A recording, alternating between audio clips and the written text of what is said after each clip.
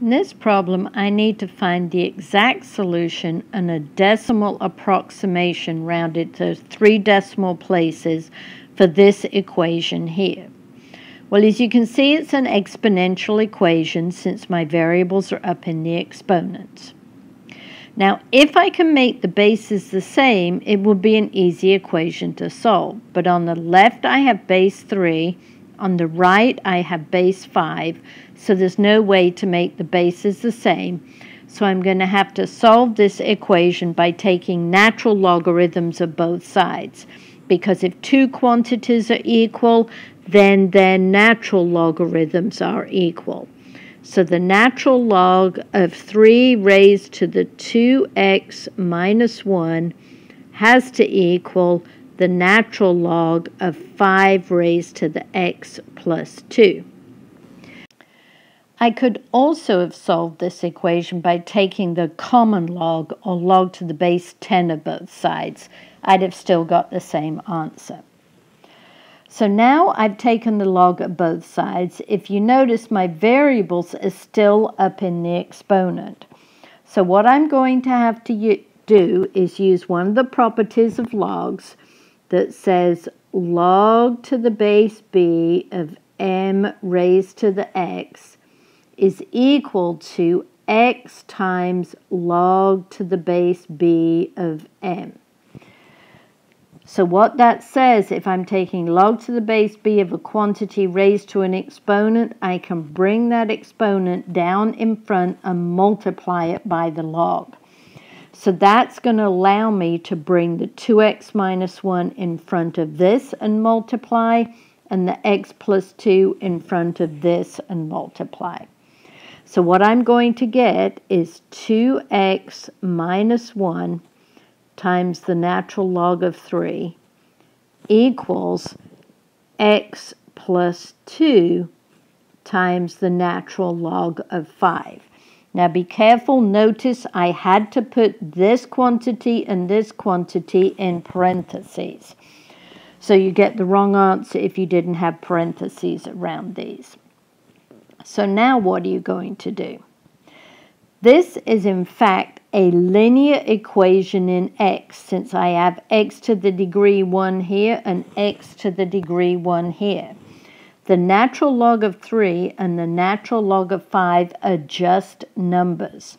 So we treat them just like we would if they were numbers. So what we're going to do is distribute the natural log of 3 into this parentheses here. And I get 2x times the natural log of 3 minus 1 times the natural log of 3, so that's just minus the natural log of 3, equals, do exactly the same on the right-hand side, distribute the natural log of 5 into the parentheses, and so I'm going to get x times the natural log of 5 plus 2 times the natural log of 5. So I know this looks like a big mess, but it's not that bad. Notice I have an x term here and an x term here. I need to collect all my x's on one side, all my numbers on the other. And to stop it getting too confusing, I'm just going to do it one step at a time.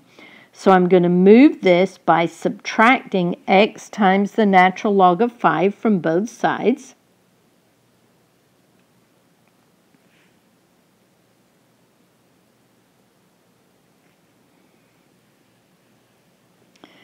These add to 0. And now can I combine these two terms? No, they're unlike terms. They both have x's, but this has a natural log of 3 and this has a natural log of 5. So I cannot combine them. So I get 2x, the natural log of 3, minus x, the natural log of 5, minus the natural log of 3, equals, the only thing left on the right-hand side is 2 times the natural log of 5. So now the next step, I need to move this, so I'm going to have to add the natural log of 3 to both sides.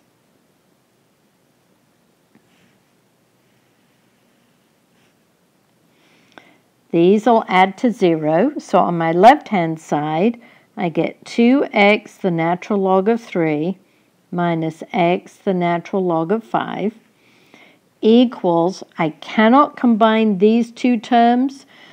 They're unlike terms. So I'm going to have 2 times the natural log of 5 plus the natural log of 3.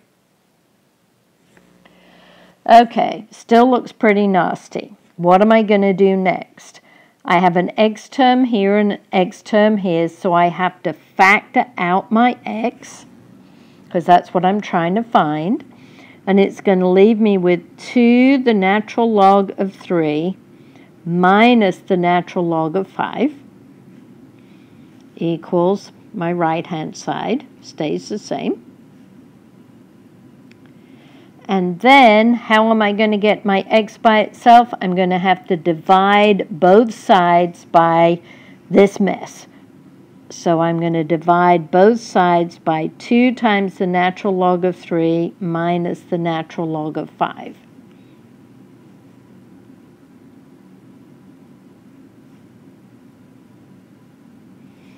This will reduce with that. So it's going to leave me with x equals 2 times the natural log of 5 plus the natural log of 3 over 2 times the natural log of 3 minus the natural log of 5. And this is the exact solution. So if you're asked for just the exact answer, there is my exact solution. I was running out of room on the previous slide, so I've written down the problem we're trying to solve and the exact solution we came up with. Now we need to figure out how to get an approximate solution. That means I'm going to have to put this mess in my calculator. You need to be very careful with parentheses. Since it's a fraction, you need to group the numerator in parentheses and group the denominator. And then if your calculator is one that when you hit the key natural log, it opens a parentheses, and most of them do, you have to remember you close it after the argument. So open, close, open, close, open, close. Now this is where you just need to get to know your calculator. If your calculator doesn't open a parentheses when you hit natural log, you don't need any of those blue ones. So please be very careful with parentheses when you enter this in your calculator.